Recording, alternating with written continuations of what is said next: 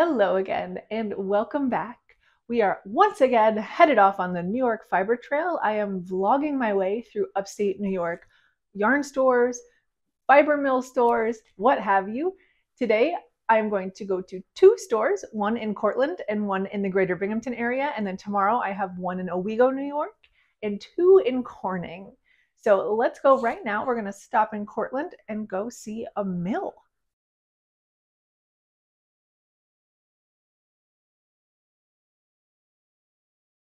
I have made it to the Cortland stop for the day, which is the Stramba Mill. It is a little shop kind of on a main street in a small town outside of Cortland. Let's go inside and have a look.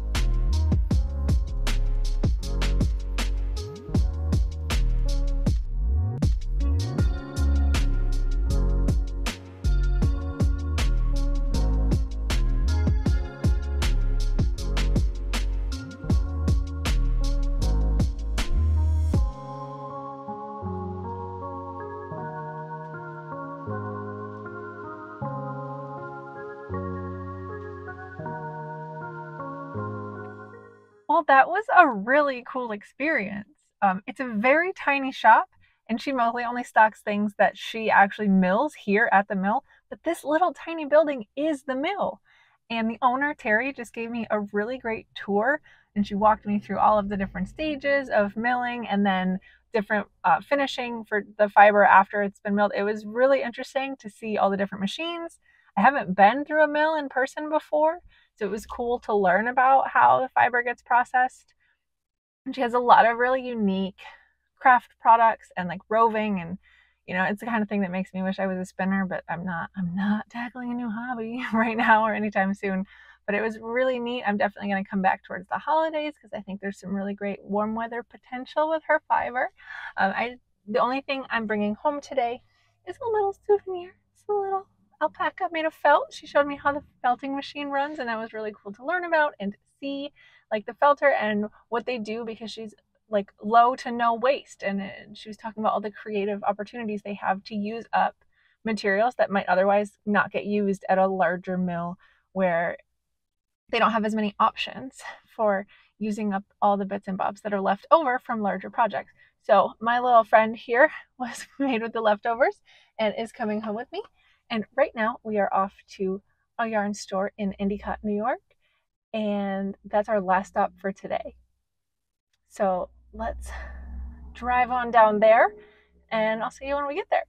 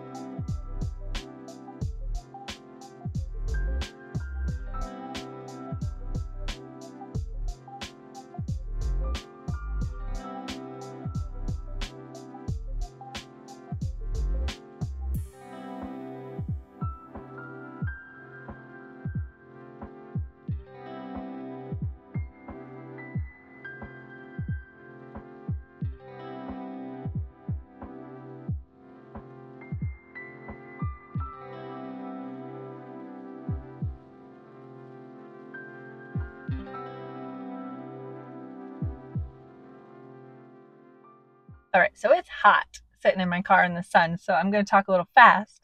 But that is a gorgeous yarn store, and you can tell that it's been there for a while. It is packed full, similar to Yarn Cupboard that I went to a couple weeks ago, which sadly had a fire actually, and they lost a lot of their stock. I feel awful, but I am selfishly glad I got to see it before that happened because it's a cool experience. This place is packed with so many yarns. It's so interesting and so overwhelming to look at them all. She did have a very large like clearance sale section in the basement, which is where I spent most of my time because I'm trying to not go for broke, going to a bazillion yarn stores this summer.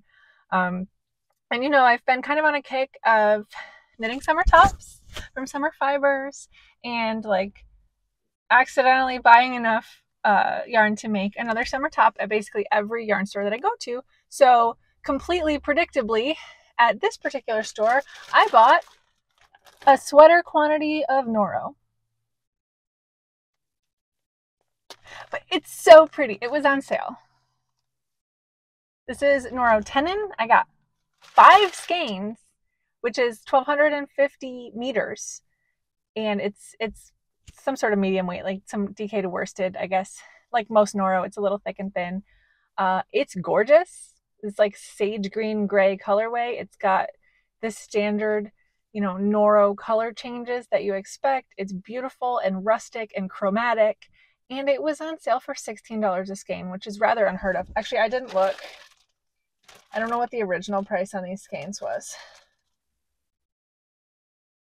It doesn't say. I don't know, but it's a lot. I mean, like I always look at and admire Noro at local yarn stores, and it's usually well out of my budget to buy a sweater quantity. So this was just a unique opportunity to get a large quantity of Noro for a good price, and it was beautiful to boot. So that's it for today. I've done my 2 stops, but I will see you in the morning for the 3 that we have on the schedule for tomorrow. Good night. Good morning. We are back with special guest Mom. Hi, Mom. Hi. We are driving to Corning today, and for the first time in this series, I am not driving myself, so I can actually knit in the car on the way there. In the first episode of this, I got that like cotton blend sock yarn from Oliver's Originals in Syracuse, and that is slowly becoming, you can't see it at all, a moonset tee from Mozetta. So very on trend, but I couldn't resist, and it's going to be really nice when it's done. So I'm going to knit on the way. We're going to do the 2 yarn stores in Corning and then drive back for one more in Owego before lunch. So I'll see you when we get there.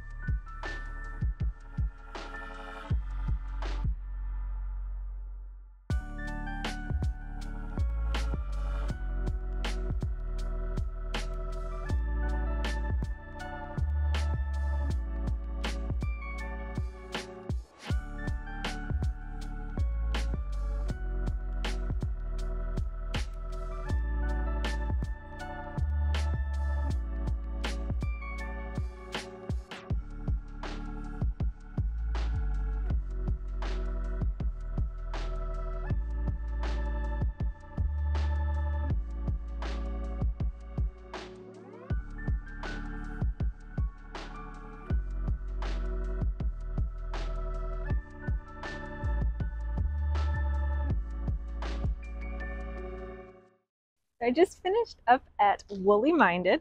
That was such a cute shop. We had a nice conversation with the owner. She had this like cool hallway that was just like an aisle of yarn and had nice finished object samples on the other wall. Really fun to browse and look through her selection. I picked up one skein of yarn. It is Manos del Uruguay Alegria. It's a sock blend. It's a 75-25 superwash. It's just this, the colorway is oxblood, but it's just quite pretty burgundy. It can never hurt to just get a solid, right? It was on sale, and I've got so many single skeins of variegated. There's something to pair with it, absolutely. But I got these little floral buttons that are so cute. They kind of tinkle like they're porcelain in the bag. Oop, can't. I got 2 patterns and I got 2 of each. Oh, they're not going to show up. I think they're so friggin' cute. I'll have to get footage of them later to show you properly. There's a little free stitch marker in there with the store logo on it. I love those buttons. I think they're like the perfect mismatched, whimsical aesthetic to add to a cardigan someday. So right down the road is the next stop, which I don't even remember what it's called, but we're going to walk about a block and a half and be there soon.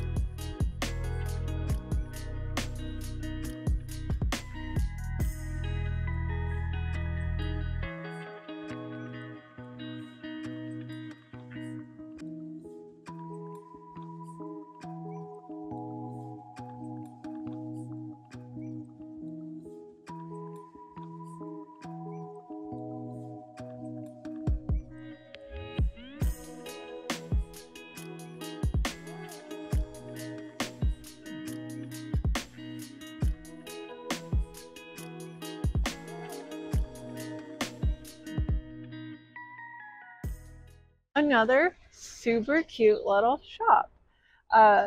This one had a lot of local selection. She had a heavy emphasis on sustainability and not using synthetic fibers and stuff. There's a lot of embroidery, a lot of tools and notions, and you know, so much to look through and look at. It was really fun. I did make one purchase, and the shopping bag she gave me is so sick and cute. It's like worth showing off. It's got the store logo on it. It's a linen bag. It's got like the drawstrings to use it as a backpack. It's got handles on top. It's like such a nice souvenir. Definitely a future project and or shopping bag. The item I purchased is not yarn. Guess what? It's an embroidery kit, which is really cute, but it's yarn related because it's lavender sachets to put in your yarn stash. So I have dabbled in embroidery before, but I'm not very good. But this is a nice chance to get reacquainted. And then have a nice functional pretty object to use in the yarn room after the fact. Now that we've wrapped up in Corning, we are headed to get a cup of coffee and drive back to Owego to go back to Redbird Fiber Art, where we've been before, but they didn't do the stamps yet. So I'm headed back for my stamp and to, of course, give you a tour.